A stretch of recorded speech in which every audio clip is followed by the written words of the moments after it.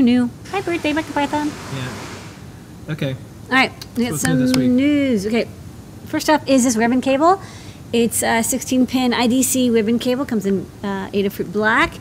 We got these cables for a couple reasons. One, if using our GPIO expander bonnet, you can plug these in and then extend the GPIO out to wherever you like, which is really handy.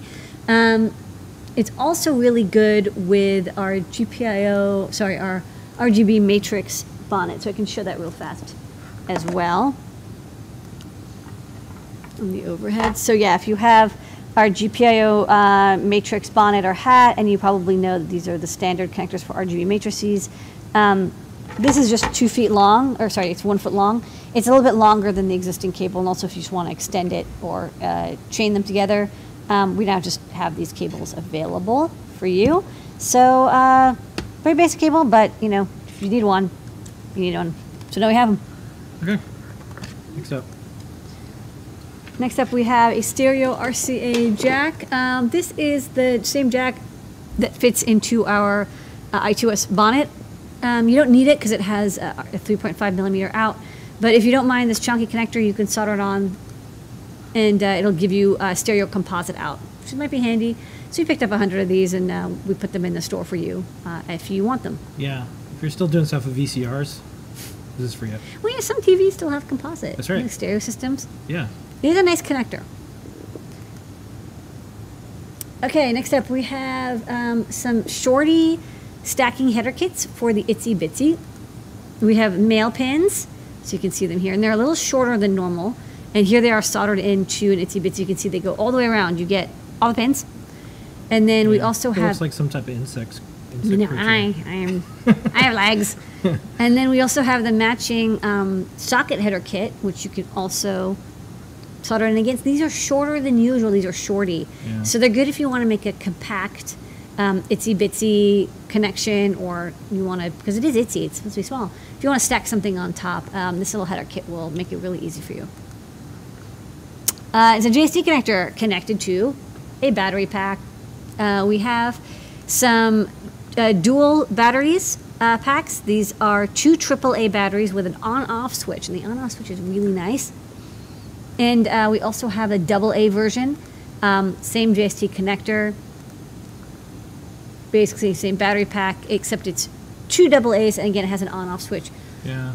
So this on-off switch is nice. The on-off switch is nice, and this is specifically for people who have microbits, because a microbit they specify only running off of 2 alkaline batteries. That's the battery pack that comes with, but that battery pack doesn't have an on-off switch, and so you're supposed to yank the JST out, but it can get stuck, or like kids are a little bit rough, it can rip out of the socket and you can damage the battery or possibly the microbit. So these are a little bit more expensive, but they have an on-off switch, so you just flick it off when you are done with the battery pack, and you know, your microbit turns off. It can be used for other electronics as well, but you know, we thought this would be particularly useful for microbit. And then the AA battery pack, of course, has 3 times as much current capability, capacity as the AAA. So if you need a microbit project to last a long time, or you want to just use AA batteries because they're maybe a little more common than AAA, you can go for this battery pack. Okay. Next up.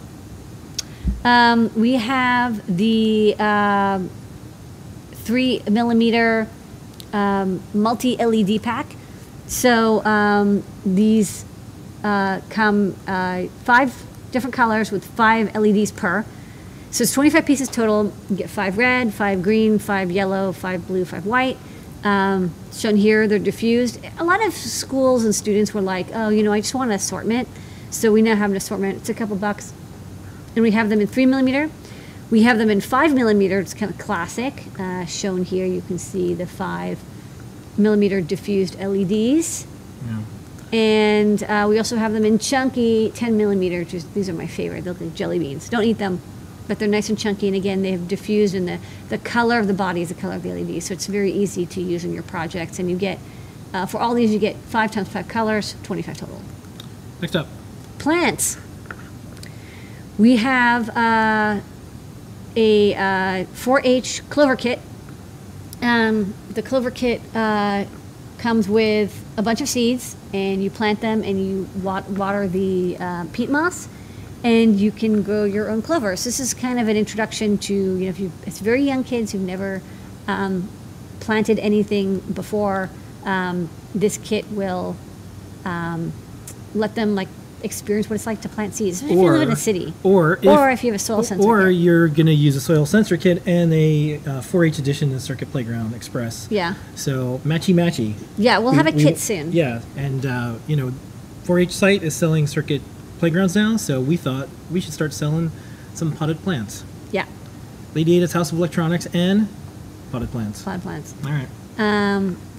Next up we have this Jetbot NVIDIA kit. So if you have an NVIDIA Jetson Nano and you want to make the 3D printed robot kit that they have as a project on their site, this pack kind of gives you everything all together. I think we're out of a part or two, but when it's in stock, all in stock, we can buy it as a pack, and it's a little bit lower cost than getting the individual components.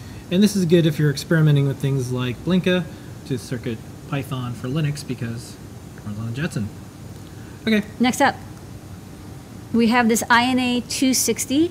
This is a power sensor. It's kind of an update to the INA 219, which is very popular. It's designed by Brian Sedacious, who is an electrical engineer working with us. And this is up to plus or minus 26 volts, which is nice. Has the resistor built in and up to 15 amps of current. So it's like we put in a big chunky connector.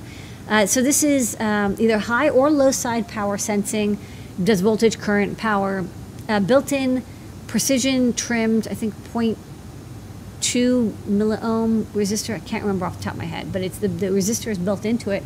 So there's no external components that you have to worry about matching, and of course it's pre-trimmed for you. So it's kind of a nice upgrade to the 219. Can do high or low, of course. You can have up to 4 on one address. Otherwise, the code is very similar, and we have a library for it for both Arduino and CircuitPython. Okay, and the star of the show tonight, besides community and you, Lady Ada, is the PyBadge low cost. So this is coming soon. So you'll have to just be happy with these photos, and maybe we'll have them inside. We'll show it more in detail next week as we're adding MakeCode support. LC, so that means it's lower cost. Lower cost. So this version of the PyBadge, which we showed last week, does not have connectors on the back. So if you look on the back, there's no feather headers, there's no stemma connectors, there's no accelerometer.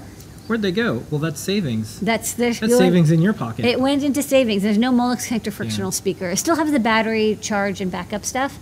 So you can charge the battery. It has all the buttons, has the on-off switch, has the reset switch, has the light sensor, has the screen and the buttons on the front. So you can use it with MakeCode Arcade or CircuitPython or Arduino, but to make it as low cost as possible, we wanted to make this very affordable. We dropped all the connectors, and then on the front, there's only 1 NeoPixel instead of 5.